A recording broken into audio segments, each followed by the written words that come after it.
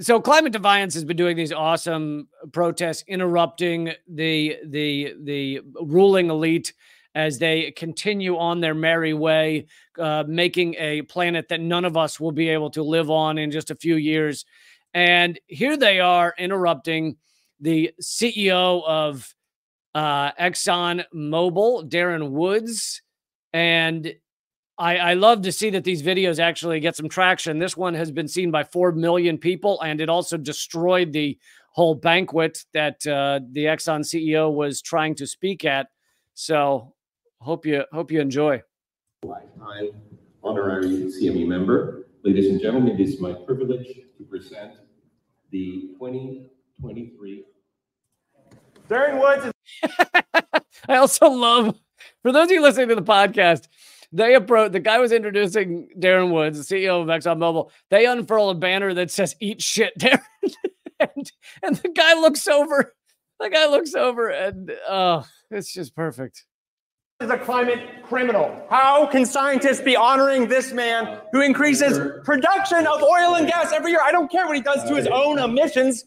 As long as production goes up, Darren, we're fucked. We're fucked because of you. You make $20 million a year killing millions of people.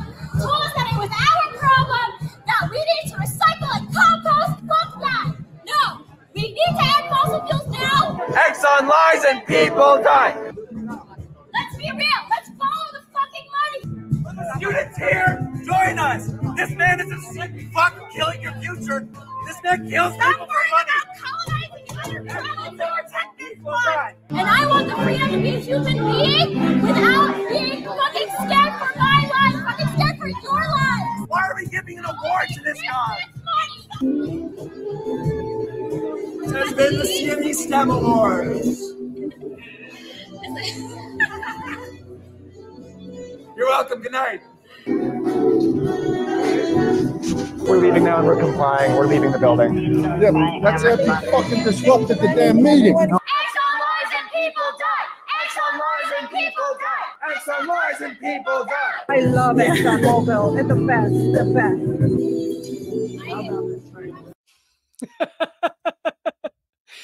Oh, for those of you listening to the podcast, they cleared an entire room of these rich elite douchebags who were all sitting there to hear the CEO of ExxonMobil talk about how great ExxonMobil is. And the entire room, they were in the middle of dinner. The entire room had to leave because clearly they did not have the security, the police enough to actually drag these people out. And it's amazing. This is what should be happening all over America, all over the world. Don't let these people have their dinners. Don't let these people have their just casual way going about their business. I'm not. I don't believe you should accost anyone. I mean, assault anyone. But if they can't handle you standing up with a sign, then good. I'm glad they can't. And you know, I also appreciate someone who uses a lot of strong language. I also appreciate that these people, Climate Defiance is not afraid to use this language, which is beautiful because it's our fucking future. This is like this is our ability for us and our kids and our grandkids to even have a planet, and we're supposed to be polite. And I love I guess it was one of the rich douchebags. You could hear him saying, "You guys disrupted the whole fucking meeting," like furious. And it's like, yeah, exactly. You know what else disrupts a lot of meetings is climate crisis, is the increased disasters we see happening around the world. Floods, mudslides, fires, hurricanes of unusual frequency and size. All of these things are destroying people's entire lives, and it's even interrupting dinners. I don't know if you know that. It's interrupting nice dinners too. So it's just beautiful that these people continue to interrupt the ruling elite. Don't let them have their meetings. Don't let them have their dinners.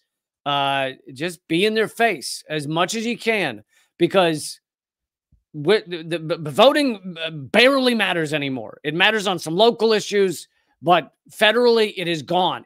Government is captured. Congress is captured by the ruling elite, by these corporate douchebags. It is captured. They own it.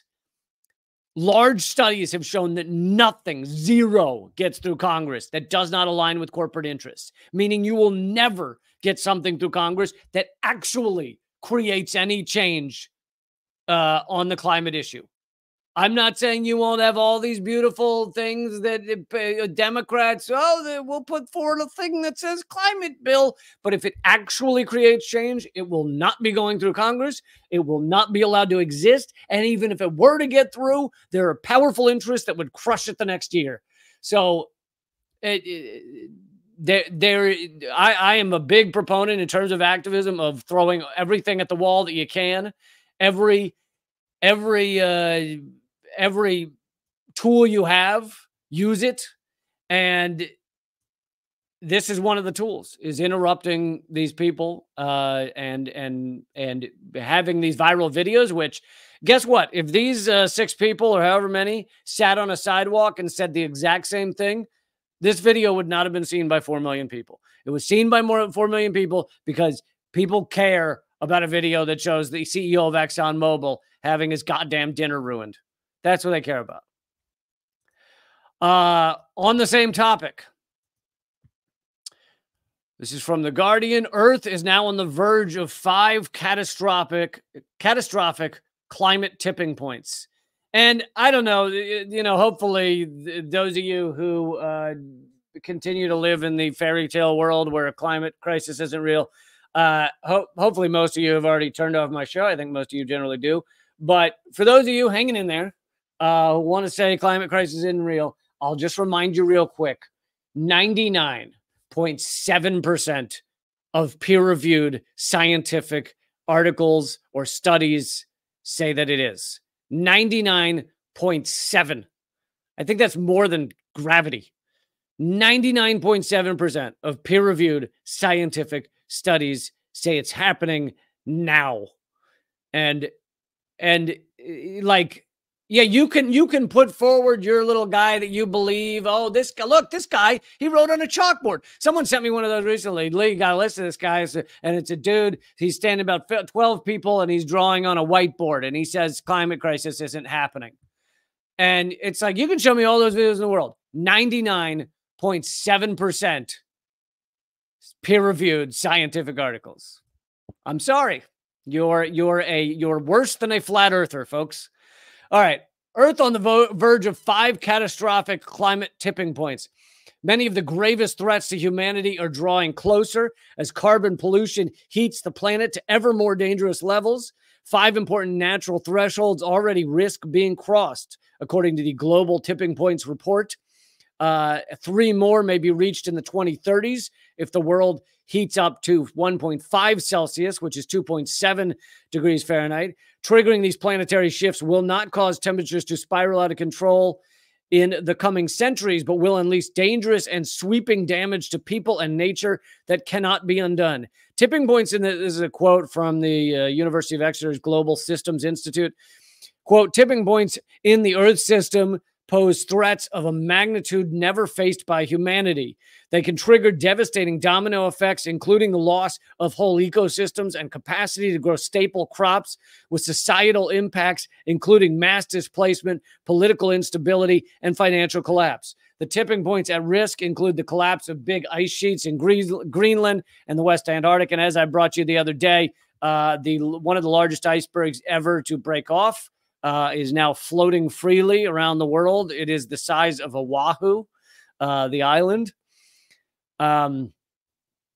Let's see. The widespread thawing of permafrost, which they say is a major tipping point, which is happening right now in Siberia because it releases massive amounts of methane, which is far more dangerous, a greenhouse gas than CO2. The death of the coral reefs in warm waters, which we're seeing steadily, and the collapse of one oceanic current in the North Atlantic. So these are all tipping points that then have spiral effects afterwards, and we're facing these tipping points right now.